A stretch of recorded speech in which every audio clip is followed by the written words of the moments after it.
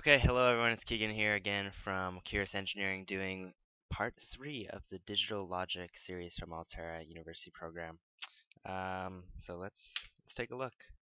Again, if you haven't seen the previous two videos, each part builds upon itself, so make sure you check it out so you know what's going on. Okay, so let's jump to part 3. That's where we're at. This is very similar to part 2, so this should be a pretty quick video. All that we're doing is we're expanding upon the multiplexer element. Oftentimes you will have more inputs than just two, which is your common 2-to-1 MUX, going from 2 inputs to 1 output. In this scenario, we're showing how you have 3 inputs and how you can get 1 overall output. So we are doing that with two input MUXs, so just multiple levels of MUXs. And this one is that's really all it's asking for, but the 3 inputs are, let's zoom in here a little bit. Don't mind this thing, I'll explain later. So we have a high level overview of what we want to have happen. So we have input U, and input V, and an input W.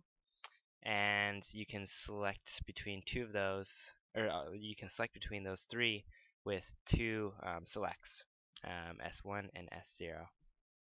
So depending on how you toggle these selects, it will choose U, V, or W to be the MUX output M. So let's focus on the truth table, and then I'll come back to this red thing here.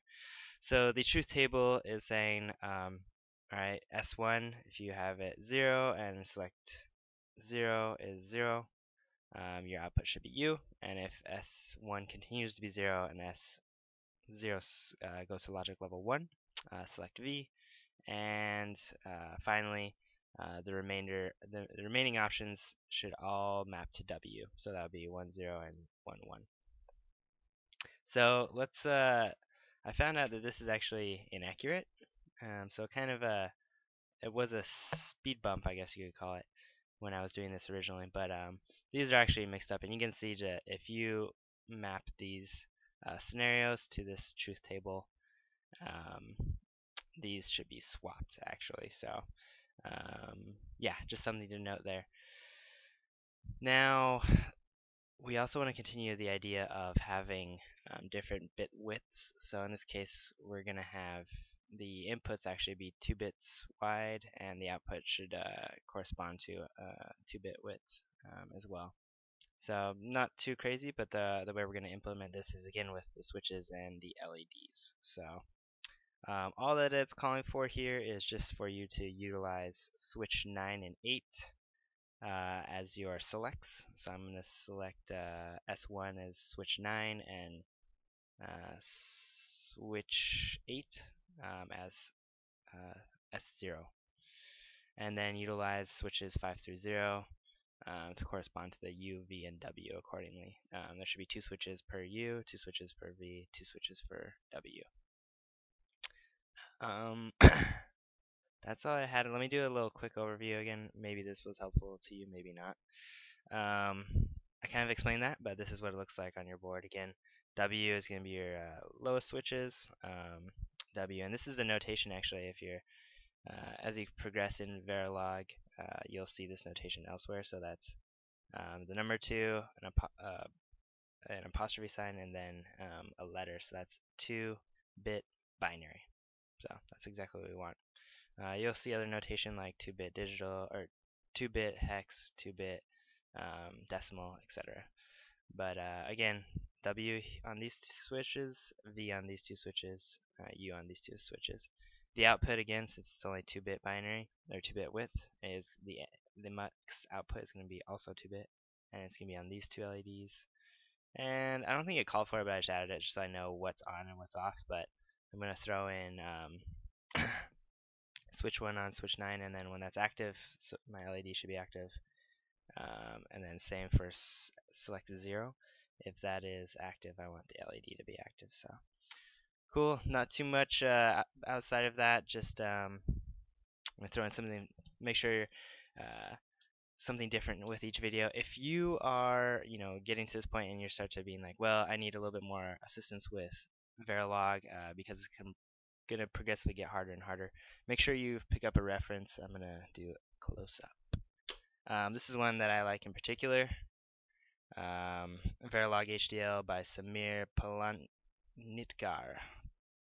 Palnitkar, sorry. Anyways, it's a great reference.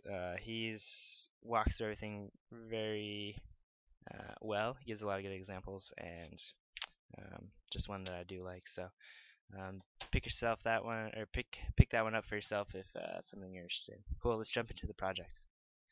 All right, so let's build the project here. So again, start up your Quartus Prime. We'll do the same thing as always. We'll create a project. Make sure we have a project folder. So I'm going to create one. Lab 1, Part 3. Okay, select that. Same thing. Lab 1, Part 3. Okay, empty project. Looks good. We're not going to add any files.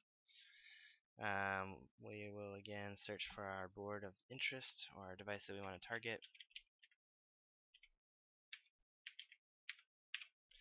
Okay, found it. Not going to use any tools. And everything looks good. So creating it. And when it's done, we'll go again to our files. We'll create a source. Let's go this way now, actually. Verilog file. Okay, I will paste what I have.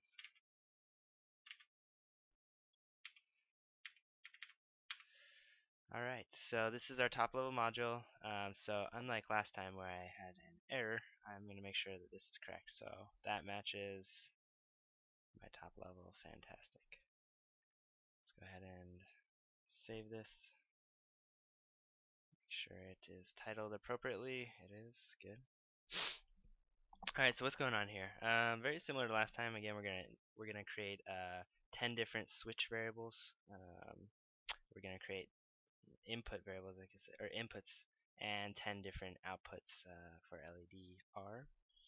We're gonna continue to use the data flow assignment for just creating expressions.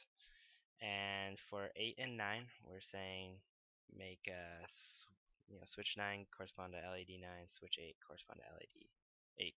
So I'm saying that's my select 1. So there's nothing. I just have to remember that that's select 1, and that switch 8 is select 0. So just keep that in mind. I'm not saying like S1 by any means.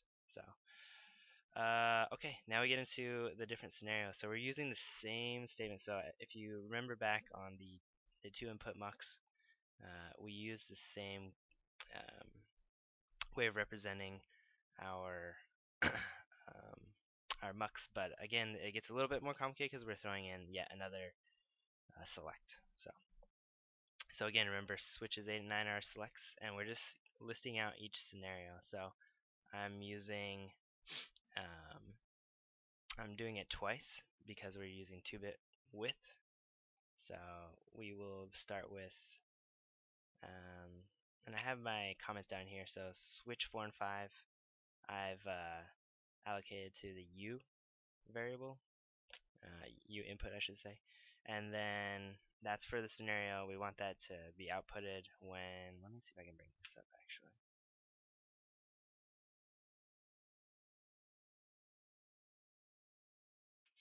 Okay, so apologies for my struggle there, but what I'm gonna do, and what I was trying to do, is just bring up the truth table, because that's kind of like your source of truth, if you will.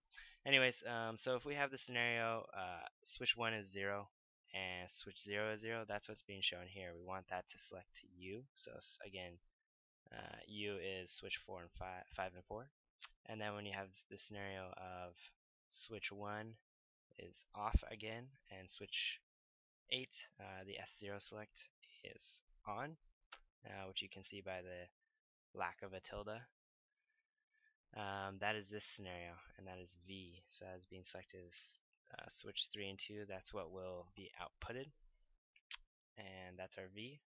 And then the final 2 scenarios both should result in the multiplexer outputting the W, which is these 2 scenarios here. So we just kind of repeat it, but then we make sure that we have the correct switches, those scenarios categorized. Cool. And we just turn off the remaining LEDs because we're not going to use them. Okay. So now that, hopefully that clears something up for you, let us continue on. So we have that. Again, let's do our pin assignments. We will be efficient because we don't want to waste time, and we'll use our console. Let me just bring that up right quick. Again, if this is questionable, I would head back to video number part 1. That's where we go through how to use this efficiently as opposed to going one by one and entering your pin assignments. So, okay, so we have our pin assignments. We have pretty much everything we need. Let's compile and fast forward.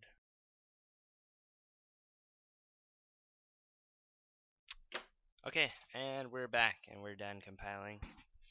Let's again check to make sure that nothing went wrong. So we are not going to use timing. That's okay. Let's check out our warnings. It's warning us again that we tied our LEDs to ground, but we're not going to use them, so it's totally fine. And everything else looks fine. So we're not using clocks, and we're good. Okay, fantastic.